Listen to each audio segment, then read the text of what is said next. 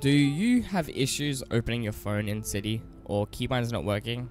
Let's fix it by clearing all files in your FiveM cache. Follow along and get your game running smoothly again. To clear all of your files, here's what you want to do. Go to the search, type in FiveM, right click FiveM and press open file location. This will open up your shortcuts.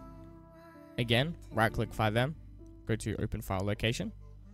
This will bring you to App Data, Local, FiveM. Head to FiveM Application Data, then go to Data, and here's where you'll find your cache. Do keep in mind, when deleting all of these, it will delete all of your keybinds. Doing this will basically give you a fresh install of FiveM.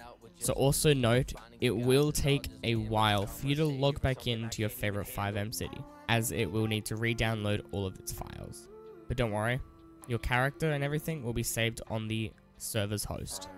What you want to do is you want to highlight all of them, simply just press delete. And there you have it, that's it. And there you have it. Load back in the city, make sure your keybind is set correctly, and then you should be able to open up your phone and do all of your other stuff.